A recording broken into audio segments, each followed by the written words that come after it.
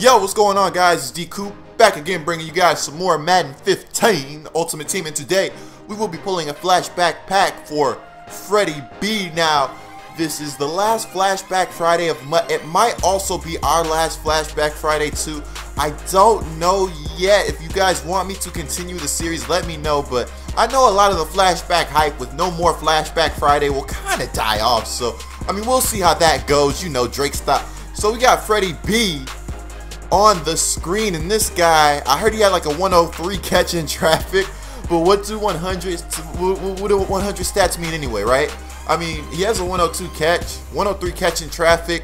I want to hype it up, like, trust me, I do, but I'm not a believer anymore. I'm gone. I can't. It's like Santa Claus. I mean, you know, Santa Claus is real, but 96 speed, 102 catch, 92 elusiveness, 90 spec catch. Is that 98? That's 98 spec catch, 96 release, a 99 route running, and 103 catch in traffic.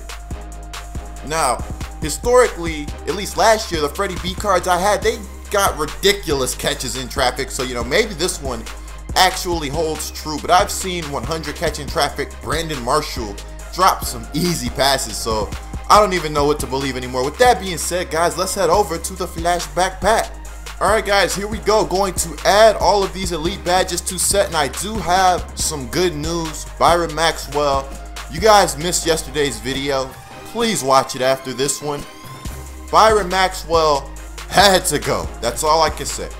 You guys saw the video. He had to get de-squatted. Get off the squad. That had to happen. So anyways, we got this flashback pack on deck. We got enough cards, I hope. Enough cards. We have enough coins, I hope, to buy tomorrow's boss cards or boss cards. Now, I hope tomorrow's boss cards are something stupid. Let me know in the comments who you think the cards could be. Anyways, here we go, guys. Hopping into the flashback pack, and we get Carl Mecklenburg. That's not Freddie B, but it's not a bad pull at all. We're going to check out the card. Actually, a pretty good middle linebacker. 97 play rep, 90 strength, 95 block shed, 88 speed, 83 zone coverage. Now, you do wish that zone coverage was a tad bit higher, but the play rack, I kind of feel like, makes up for the average zone coverage. And going down, going up, trying to find this catch. Can he catch the ball? 84 catching. Not a bad pull at all. If I had to guess, I could probably put him up on the auction house for maybe like 60K. That's just me guessing. I don't know. I'll check after the video. Anyways, I hope you guys enjoyed the video. Much more Madden 15 Ultimate Team coming out soon. Be sure to subscribe and leave a thumbs up if you did.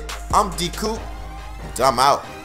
Yo, what's going on, guys? It's DCOOP back again, bringing you guys some more Madden 15 Ultimate Team. And today, we are getting another gameplay with Movers Maxwell. Now, last commentary, a lot of people felt like I unfairly criticized the guy.